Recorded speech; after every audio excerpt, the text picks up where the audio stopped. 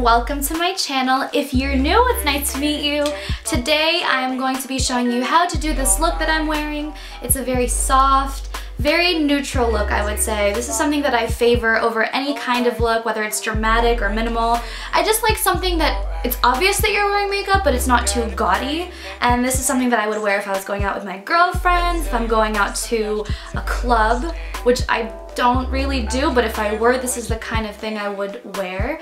The whole theme is soft, because this is like a soft look.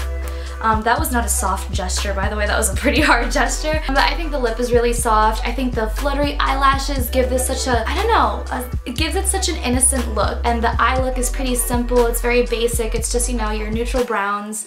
And I hope you guys really enjoy this look. I try to make it as simple and fast as possible. So if you want to get this look, just keep on watching. Hey guys, so I'm going to start with priming my face with my Maybelline Baby Skin Primer, and I'm going to smooth that all over my face, especially around my nose. And now I'm going to prime my eyelids with my Wet n Wild's Take on the Day eyeshadow primer. This holds my eyeshadow in place all day. I've tested it out. It literally stays in place for 12 hours.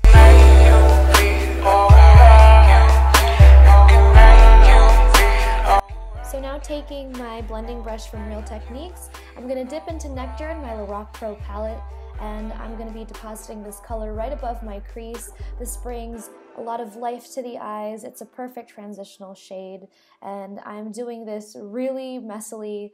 I'm just trying to get that soft color on my eyelid.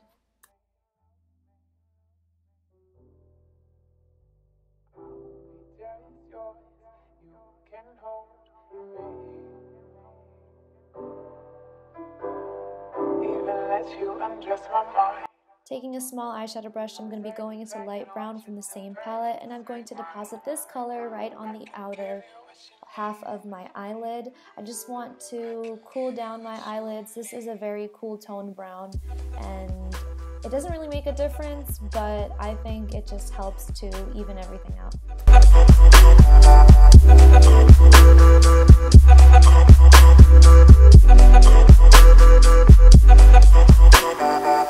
I'm just flipping that same brush over, and I'm going into Buff from the same exact palette, and I'm going to be putting this color right in the inner half of my eyelids. I'm just prepping it for the rose gold that I'm going to put on top because I want the shimmer to pop out, and I think this will bring out the pigment more.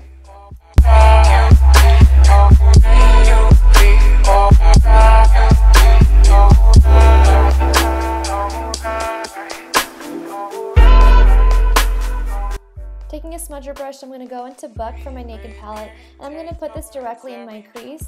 It's kind of like it's kind of like outlining a cat eye. It really brings depth to this look, and right now it's looking super messy, but I haven't blended it out yet, so stay tuned for that. Gotta crave it and chase it until you're close enough to taste it. I can give you what you need.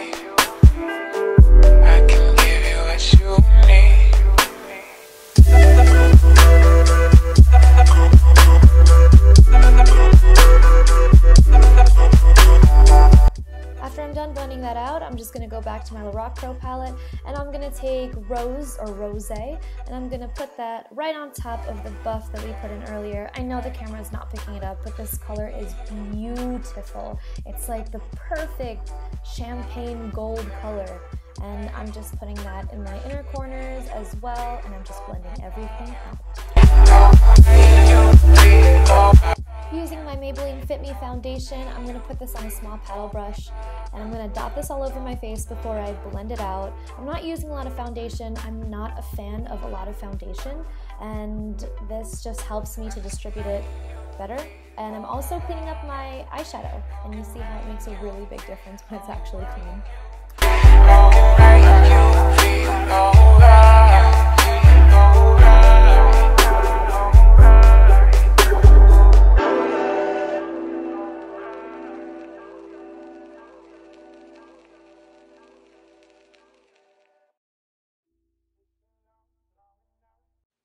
To conceal my face, I'm going to be using my NARS Radiant Creamy Concealer just for spot correction, and then to highlight my face, I am going to be using my Maybelline Dark Circle Under Eye Eraser. I'm really not sure what it's called, but this is my favorite concealer at the drugstore right now. It does a really great job of brightening the face. I can give you what you need. I can give you what you And now I'm going to be using a dry beauty blender. It's not a beauty blender, it's the complexion sponge from Real Techniques. I always get them confused. But I've never used this dry before, and I wanted to try it out, and I was pleasantly surprised because it really blends my concealer well. I think it's better when it's dry, actually.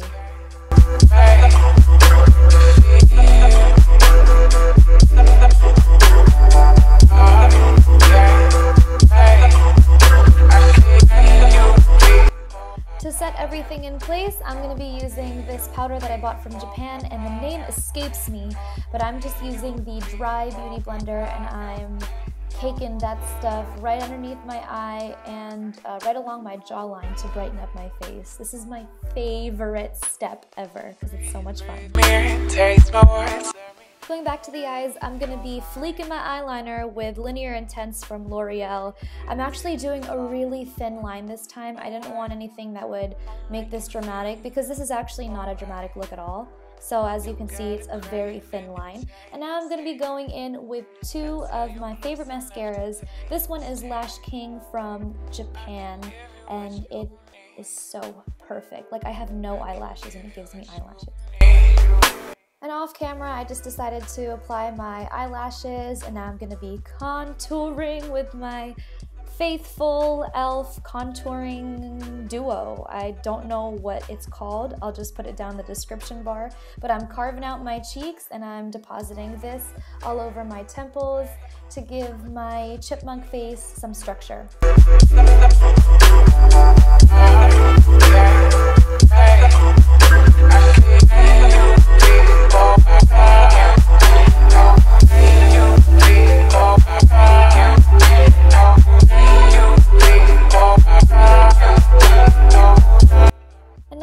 Taking this Barbie pink blush from NYX. That's not the name. I think it's Garden Rose or something. I'm not sure. Everything's in the description box below. But I'm just lightly applying this. It really gives a nice pop of color. I'm going for the innocent look, so I thought Barbie pink would be nice. And now I'm going to be highlighting my Cupid's bow, the bridge of my nose, and my cheekbones with Benefit's What's Up. And this is my favorite ever. Like, look at that glow.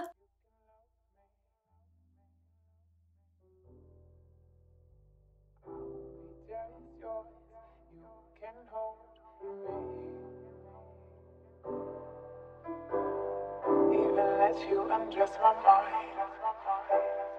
Say the play and watch it, then press rewind. So I forgot to contour my nose, which is really important to me. So I'm going to go back into my Lorac palette with light brown, which is really cool toned and not too orange. And I'm going to be carving out my nose and blending it out with my fingers. And I'm going to go back with my complexion sponge and pressing in everything just so that it doesn't move. Moving on to lips, I'm taking Too Faced Perfect Spice and I'm lining my lips. And I was going to use NYX Zero Trash as my lip color, but then I was like, nah, let's do something else. And so I used NYX's Soft Matte Lip Cream in London, which I think is such a cute pink color. And I really like the formulation of the NYX Soft Matte Lip Creams.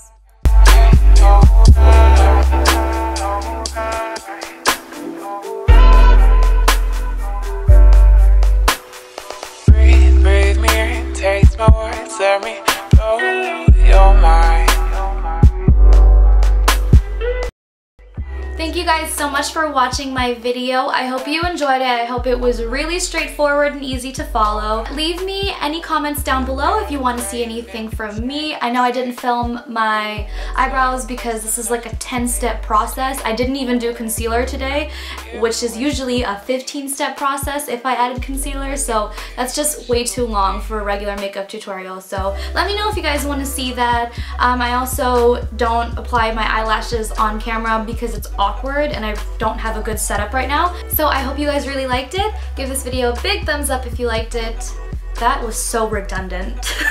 And I'll see you guys later. Bye!